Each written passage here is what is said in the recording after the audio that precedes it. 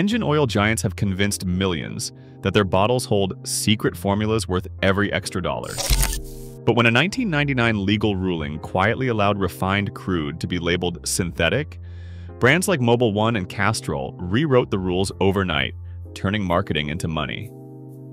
Today, most oils share the same origins, and you are paying for a myth.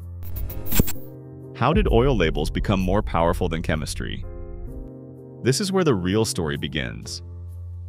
In 1999, a quiet decision by the National Advertising Division of the Better Business Bureau settled a bitter dispute between two oil giants. Mobil argued that only oils made from pure lab-built polyalpha olefin PAO deserved to be called synthetic. Castrol countered that its own oil, made from highly refined Group 3 mineral-based stocks, offered the same performance and should wear the same label.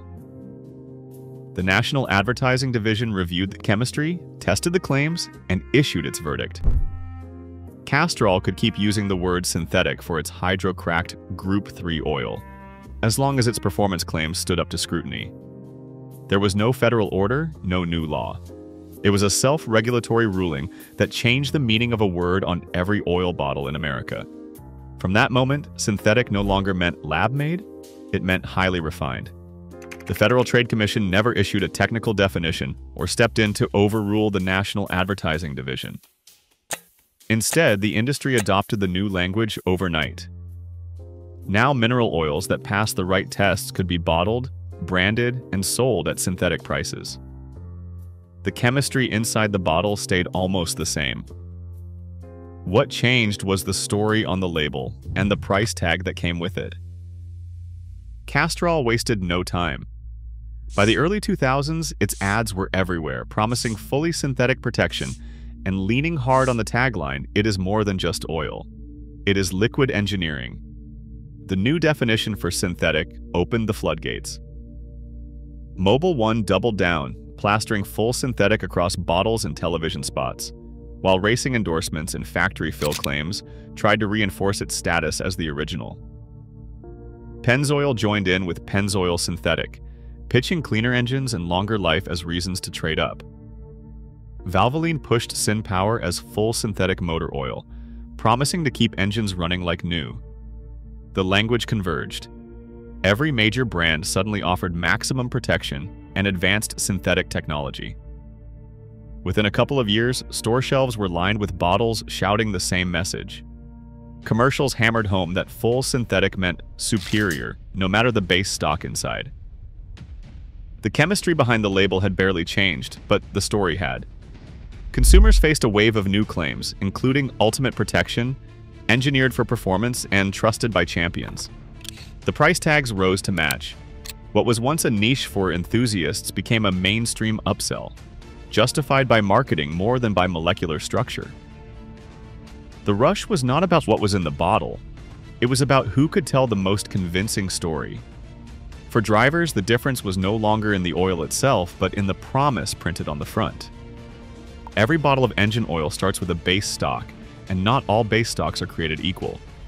The American Petroleum Institute sorts them into 5 groups, each with its own origin and chemistry. Group 1 is the old guard, solvent-refined mineral oil, used less and less in modern engines. Group 2 is a step up, more refined, clearer, and with fewer impurities, now common in most conventional oils. Group 3 is where things get interesting. These are mineral oils too, but they have been hydrocracked and purified until their molecules line up almost like synthetics. Thanks to a 1999 decision by the ad industry self-regulator, Group 3 oils can legally wear the synthetic label, even though they start as crude oil. Today, the vast majority of full synthetic oils on store shelves, no matter the brand, are built from Group 3 base stocks. Group 4 is a different animal entirely. These are polyalpha olefins, called PAO fluids, made in chemical plants from scratch. PAO fluids are engineered for uniformity, with molecules designed to resist breakdown and flow in extreme temperatures. True lab-made synthetics? Group 4 oils are more expensive to produce and now make up a shrinking share of the retail market. Group 5 is the catch-all. Esters and other specialty fluids, often blended in for specific properties like detergency or seal conditioning. Most bottles blend groups 3, IV, and sometimes V to hit the right balance of price, performance, and marketing claims. For most drivers, the difference between Group 3 and Group 4 is invisible. Both can pass the same industry tests and both protect engines when matched to the right specs. But behind the scenes, the shift to Group 3 has let brands cut costs while keeping prices high. The chemistry is close, but the story told on the label is what you pay for. Understanding these groups is the first step to seeing past the marketing and knowing what is really inside the bottle. On the factory floor, the story behind the label begins to unravel. Most engine oils, whether they carry a premium brand or a store name, are built from the same basic ingredients. The real secret lies in the additive package, a blend of detergents, anti-wear agents, and friction modifiers. But those additives do not come from the oil giants themselves. They are supplied by just a handful of chemical companies: Lubrizol, Infinium, and Afton Chemical. These three firms dominate the global market, shipping drums of identical additive packages to blenders across North America and Europe. At the blending plant, the process is simple. Base oil, usually Group 3 from one of a few refineries, arrives by tanker. Additives are pumped in, following a recipe set by the required certification, not by brand magic. Once the batch is mixed, it is ready for the filling line. Here, the same kettles and pumps can fill bottles for a dozen different labels in a single day. Plant managers quietly confirm what the supply chain makes obvious. The same line that fills a jug for a well-known brand in the morning might switch to a private label in the afternoon. The only changes are the bottle, the cap, and the label. The chemistry stays the same. One anonymous former production manager from a major Midwest blender described the routine. They said they ran a batch of 5.W30 that met APISN specifications. The first half went into national brand bottles. The second half went into big box store jugs. No reformulation, no extra steps.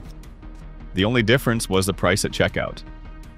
Non-disclosure agreements keep most insiders from speaking openly, but the details slip out in trade forms and legal filings. When a retailer and a brand specify the same viscosity and certification, the finished oil often comes from the same tank. Additive companies confirm the pattern. Lubrizol's own marketing materials highlight that their packages are used by both global brands and private labels. The performance claims on the bottle depend on the additive blend and the base oil, not on a proprietary formula. For most oils on the shelf, the difference is in the marketing budget, not in the chemistry.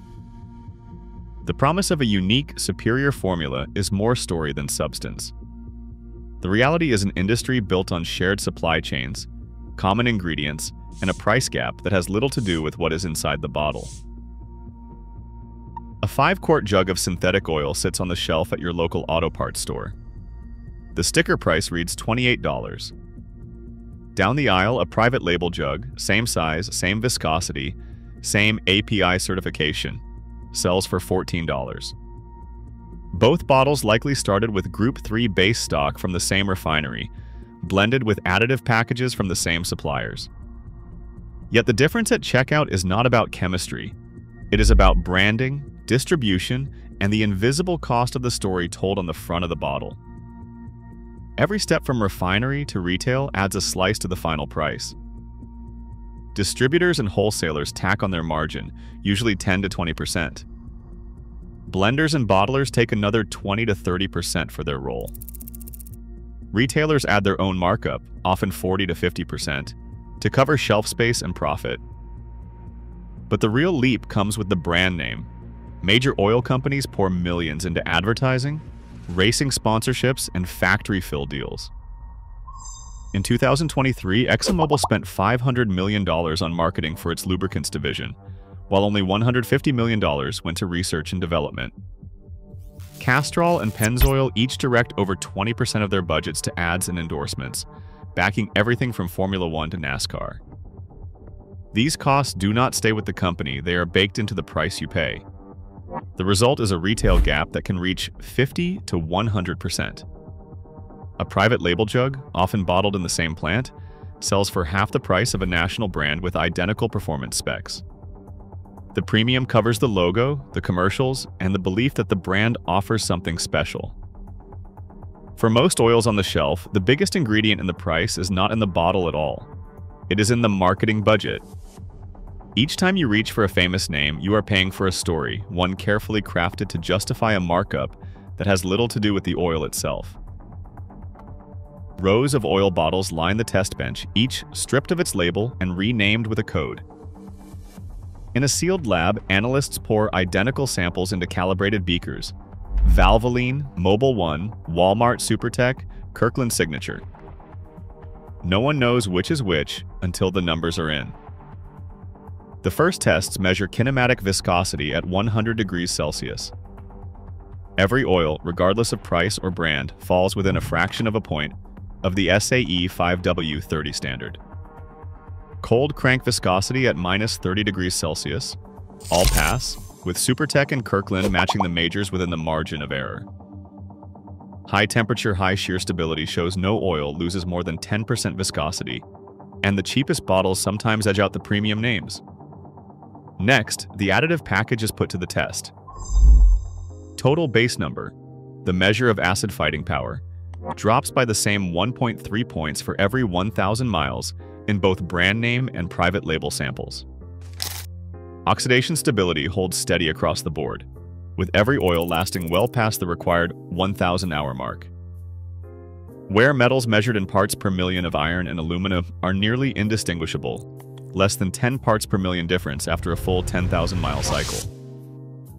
Blackstone Labs analyst calls it out. Specs match, save your cash. On the teardown bench, a do-it-yourself mechanic disassembles two identical trucks. One ran 200,000 miles on Valvoline, the other on Walmart SuperTech. Cylinder bores are clean. Bearings show the same microscopic wear, measured to the thousandth of an inch. No extra sludge, no varnish, no hidden scars. The mechanic shakes his head. Private label did just as well. The only thing different is the receipt. Fleet tests echo the lab. 10 vehicles, 10,000 miles, oils swapped, and samples sent to the lab. The data show no meaningful difference in protection or longevity. The numbers confirm what the supply chain already hinted when the label says APISP and the viscosity matches your manual. The engine does not know or care what you paid.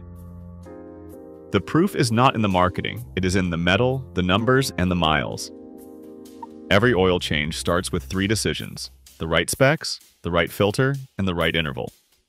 The owner's manual spells out exactly what your engine needs, the viscosity grade and certifications like APISP or ILSACGF6. Ignore the marketing on the bottle. If it matches the spec and viscosity your manual calls for, you are covered. That is true for a $12 jug or a $28 one. The number, like 5W30, measures how the oil flows cold and hot. That is not branding, it is a standardized test. Meeting the spec is what matters. The filter is just as important. A good oil filter traps dirt, soot, and tiny metal shavings before they can do damage. Look for filters with strong steel cases, silicone anti-drainback valves, and high-quality media. These features keep oil clean and pressure steady, even in cold starts or long drives. Cheap filters can collapse or bypass too soon, letting debris circulate. Spending an extra couple of dollars on a filter makes more difference than paying for a premium oil label. Intervals are set by the engine's needs and your driving, not by the promises on the bottle. Most modern cars can go from 5,000 to 7,500 miles between changes with synthetic oil, sometimes more if you drive mostly highway. Short trips, towing, or extreme heat mean you might need to change it sooner. Following the manual's schedule, not the marketing hype, keeps engines healthy. Stick to the spec, use a quality filter, and change oil at the right interval. That is the real foundation of engine protection, no matter what name is on the bottle. Skip the hype, trust the numbers. The shelves are stacked with bottles promising advanced protection, extended life, or high-mileage secrets. But those claims are mostly marketing. Modern engine oils are already loaded with the detergent and anti-wear chemistry engines need. Additive companies know this, but they still push extra products such as friction modifiers, zinc boosters, and Teflon drops, preying on the fear that your oil is not enough. In reality, pouring in extra additives can upset the balance, sometimes clog filters or harm emission systems. Blackstone Laboratories analyzes tens of thousands of oil samples each year and warns that most aftermarket additives do more harm than good. Their analysts see it in the data. Where metals spike, TBN drops faster. Engines do not last longer. The best oils are already fully formulated. If you want real answers, do not buy the marketing. Buy a lab test. For about $35, you can send a sample of your used oil to a lab like Blackstone. They will check viscosity, wear metals, and acid buildup, and send you a report showing exactly how your oil is performing.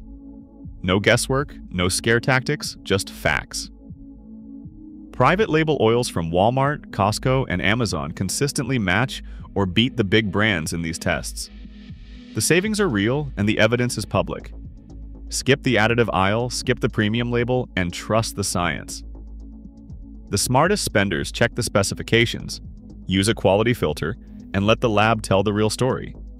That is how you keep your engine and your wallet running strong. Right now, oil giants spend billions shaping what you believe about their products, while private label oils proven in lab tests quietly match their performance at half the price.